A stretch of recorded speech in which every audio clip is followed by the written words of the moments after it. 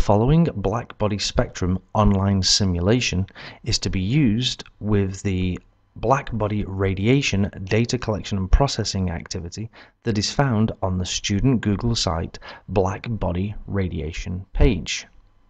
The purpose of this activity is to look at the relationship between intensity on the y-axis of this graph and temperature, which can be manually decreased and increased, showing an increase and decrease in temperature in the thermometer.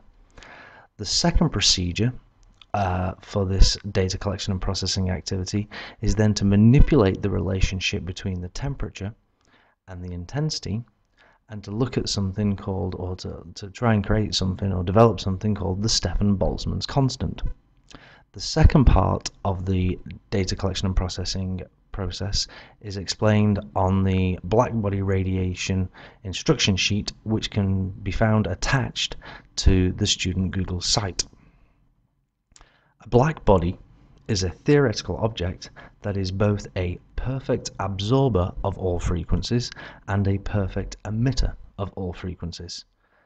The graph that is being displayed on this simulation shows how, at different temperatures, energy is distributed within the spectrum of radiation from a blackbody emitter. So this is showing how frequencies are distributed when a blackbody is emitting these frequencies. If we decrease the temperature, we see two things happen within this simulation. The first thing we can see happening is that if we look at the BGR and this star-like shape in the center of the simulation, we can see that they go very, very dim and they go into the red color. At very, very low temperatures, you can see that they almost go no color at all and black.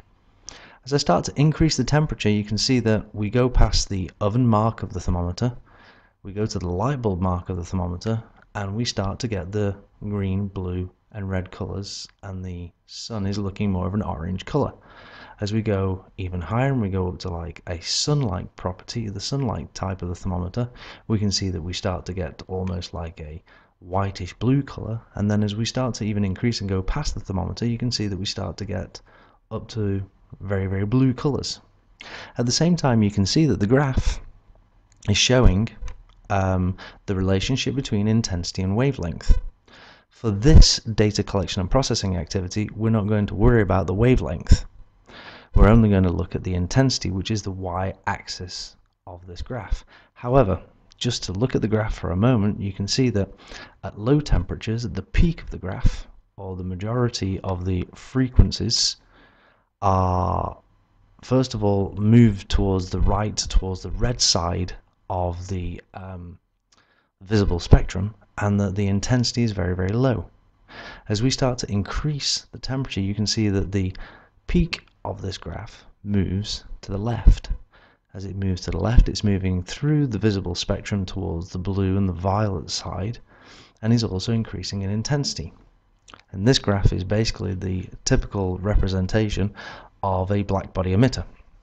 For more information on this, you'll need to spend some time with your teacher, your physics teacher, who will explain the shape of this graph to you in more detail than I can on this video. For the purpose of this activity, or for the purpose of the data collection and processing activity, we're going to control the temperature and we're going to measure the intensity. Controlling the temperature in this activity is quite difficult, and the slider is not that sensitive. So what we can start to do is we can actually start to manually type in our temperatures. So I'm going to start off with a temperature of 3000 Kelvin. And we're going to use 3000 Kelvin as our starting temperature because this is the point where we can actually just start to see the peak rise. Anything less than 3000, and I'm just going to move the slider down, and you can see that it starts to become almost flat, almost horizontal. So we're going to say 3000 is our starting point. This again is given in the instruction sheet. Now we need to measure intensity. We can't directly measure intensity at the moment because there's no scale, but what we can do is we can show the ruler. What we're going to do to start off with is we're going to measure the height of the peak using the ruler. So we're going to set the ruler up to the origin like this, and we're going to measure the height of the peak, or the highest point of the peak, using the ruler. You can see that the ruler goes to a full scale of 30 centimeters and is divided into individual centimeters. And at the moment, for 3000 Kelvin, I'd say that's around about maybe 1 centimeter. You need to record the 3000 with suitable error, and you also need to record the height of the peak with suitable error. We're then going to go up in steps, and we're going to go in steps of 250 Kelvin. So we're going to go next one, 3250, and we're going to see the peak. Again, we're going to move the ruler to a certain point, and then we're going to take a suitable measurement of the peak. Our maximum temperature we're going to use is 6000. This is because this is the point where 6000 will be the point where we actually start to go past the y-axis, and this at the moment we can see now is clearly about 100 megawatts per meter squared. We're going to do the same thing. We're going to use the ruler, and with the ruler we're going to place this on, and I'm going to take a measurement, and that looks more like about 29 centimeters. Again, we're going to record the temperature with suitable error, and we're going to record the height of the peak with suitable error. If we have a full-scale deflection of 100 megawatts per meter squared, and we have 100 megawatts per meter squared is 29 centimeters, that means that 1 megawatt is approximately 1 centimeter is approximately 3.5 megawatts per meter squared. Again, if you look at the instruction sheet, you'll be able to, the instruction sheet will explain these, will explain this to you a lot more clearly than I have just now. And that's basically the principle of this simulation. We're taking height measurements that we then later convert to intensity measurements and record those against temperature values.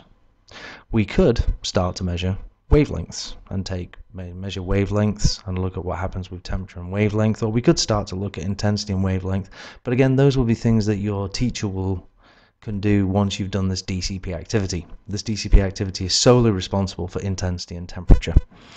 All you need to do now is go back to the black body radiation page of the Student Google site, download the instruction sheet, read the instruction sheet, and then follow the instructions to complete this DCP activity. Thank you very much.